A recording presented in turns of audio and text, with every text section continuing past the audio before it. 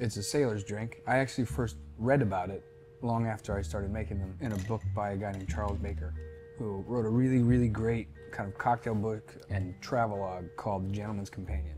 When I learned about it, it was a drink that can hardly be called a cocktail, and it's more like a highball to me. It's got ginger beer and it's got dark rum. There's a little addition of lime juice, which to me also kind of reflects that scurvy preventing sailor thing.